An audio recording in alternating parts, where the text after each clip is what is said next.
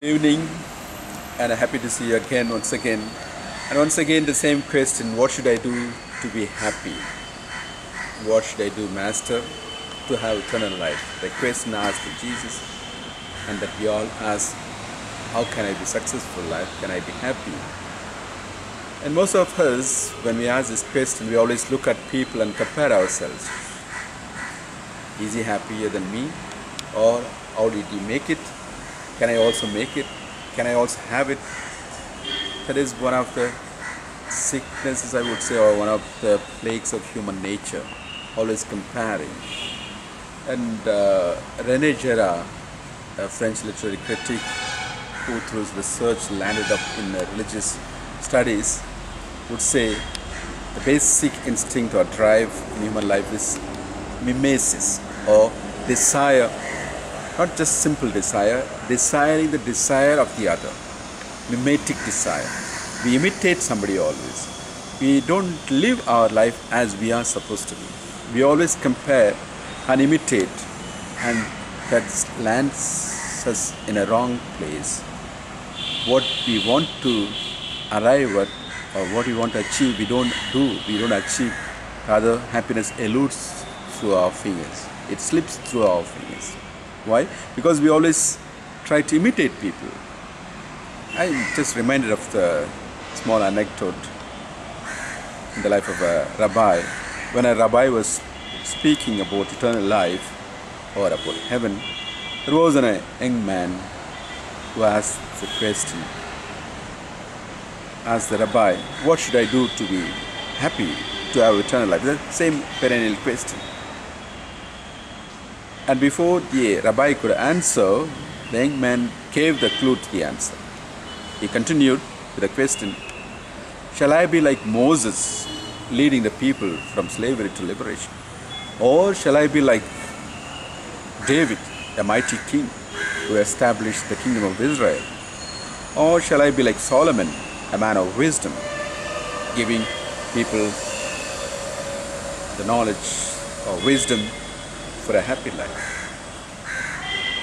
The rabbi asked the young man, what is your name? Tell me, what is your name?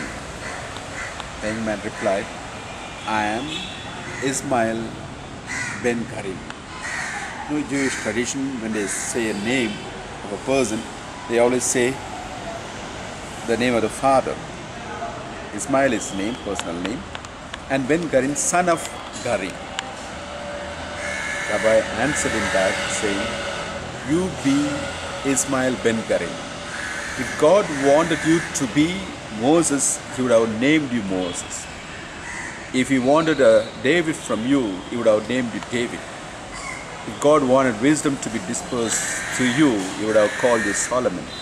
But you are created as Ismail, son of Ben Karim, son of Karim. That means you are supposed to do the work of Ismail. You are sent into this world with a plan, with a purpose, and you are supposed to find that one, discern that one, and discover that one, or get it inspired from above and follow it up. That is the secret of happiness. Be what you are supposed to be, not always imitating and comparing with others and losing your happiness. God has not created duplicate His world, or it's not impression or images of the other. We are not an image of the other person, no. Though scientifically they say there are 7 persons of similar qualities and similar appearance, but each one is unique.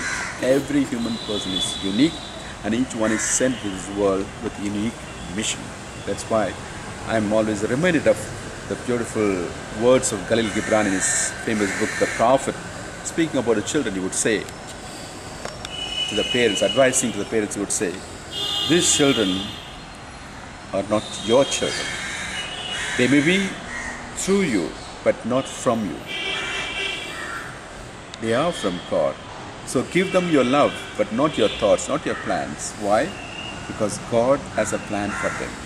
So your love should help them to discover their plan, the plan that God has given to them. Yes, my dear brothers and sisters, God has sent us into this world with a plan, with a master plan of His own design. So our purpose, our effort should be to discover that plan, that, in other words, the will of God for you, and to follow it up. And that is the purpose of life. That is the destiny of our life. Otherwise, if you are going to imitate somebody else, if you are going to desire the desire of somebody else, you are not going to achieve what you are supposed to be. You are just going to be dissipated. You are just going to be without any orientation, without real fulfillment. So, ask God every day, what is the purpose of mine? What am I supposed to do today? What is the will for me? What do you want me to do? Help me to find your will and to say yes to that. And that is how we find happiness, find meaning, fulfillment, and bring forth hundredfold fruits. May you have a life of fulfillment, happiness through God's grace.